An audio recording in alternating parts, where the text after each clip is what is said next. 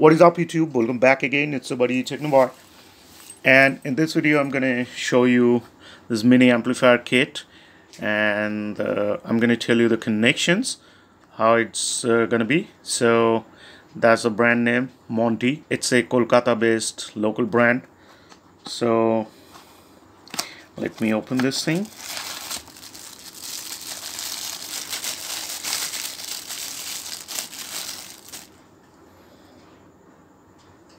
Well, that's the kit itself. It's a mini amplifier, not a class D, it's a class AB amplifier, and the IC is CD6283.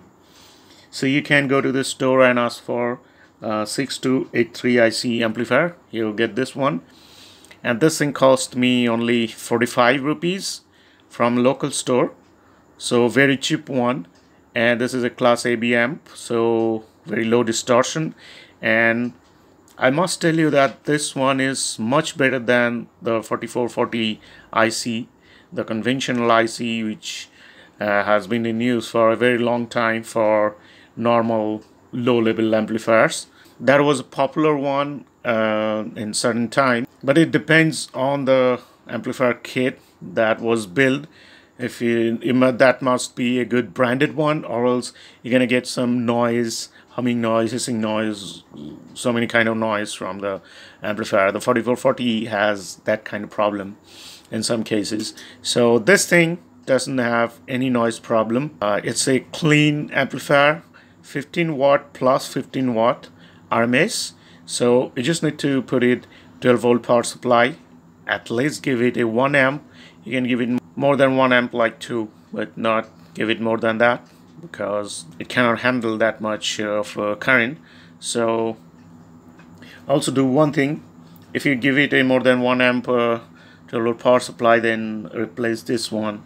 This capacitor is a 25 volt or 2200 MFD or 3700 MFD capacitor, and also use a bigger heatsink instead of this one. This is a very small heatsink, so just do that. Except that this is going to work with any 12 volt 1 amp or 2 amp power supply.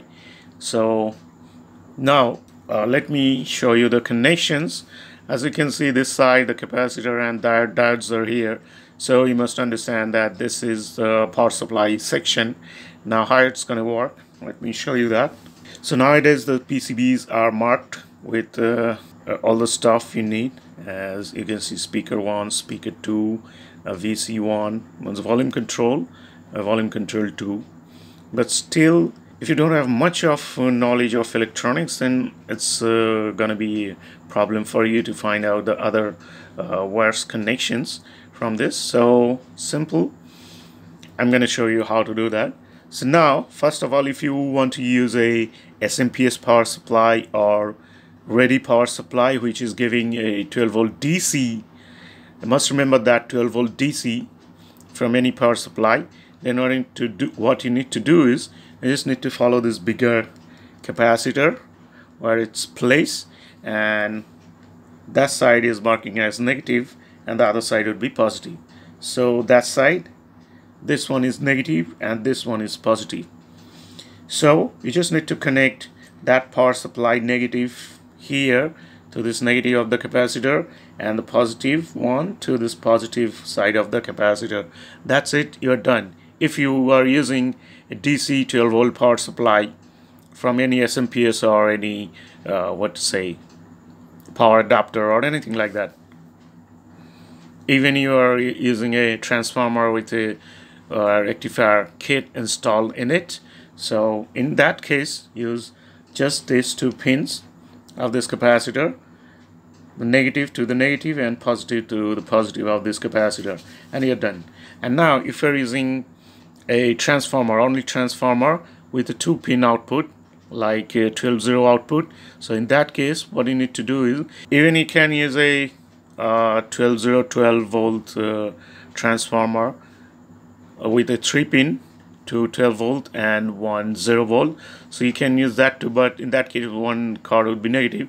So you can use that if you have an extra transformer for using this thing, but you don't need to buy that. You need to buy a transformer with a 12 volt and 12 and 0 volt power supply with 2 pin out from the secondary section. So you just need to connect those 2 pins right there, you can see. So these are 4 diodes. They are working as a bridge rectifier diode, and 2 of them are connected here and 2 of them are connected here, and the other 2 are going to work as negative this 2 side, and other side the positive. So you just need, they are separately mounted here, you can see that one and this one. So you just connect one wire of the transformer output here, other one here. That's it, you're done. That's the AC input, this 2 point right there. It's coming from the transformer, 12 volt, 1 amp power supply, 1 amp or 2 amp. 12 0, 2 pins are coming right here, 1 and 2. So 12 volt and 0 volt, 12 volt, 0 volt, anything you connect. That's it, your power supply is done. Now the speaker connections, as you can see, is written here as P1. That point, that's a speaker connection for speaker 1, and here is P2, that's the speaker connection for speaker 2. You'll find speaker connections come with this capacitor at the output right here, one for left channel, one for right channel. They are marked here as speaker 1, speaker 2. So it's very simple to find. So now that's for speaker 1 and that's for speaker 2, but you need 2 and 2 4 wires for 2 speakers. But here in this case, one wire would go to the ground, so you can connect to one speaker wire here, that's a positive, and you can connect the other one anywhere on this ground point.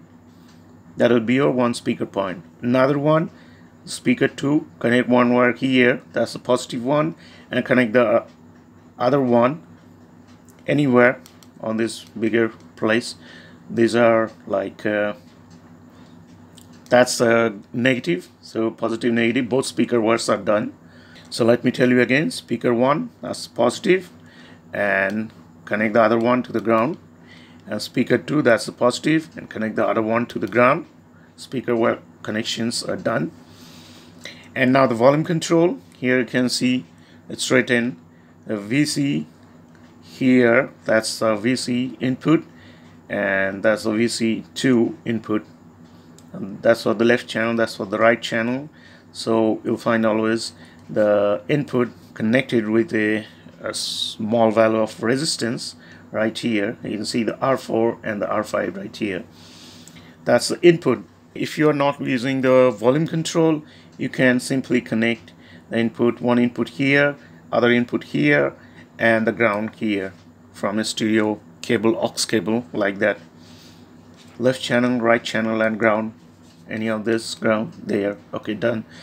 And if you're using volume control, then you know the left side of the volume control will go to the input like aux, and from the middle the wire will come to here, left channel, and from another volume control the middle point will come to here, the right channel, and then both the right corners will be connected to the ground. That's way you'll have a volume control right there with the input.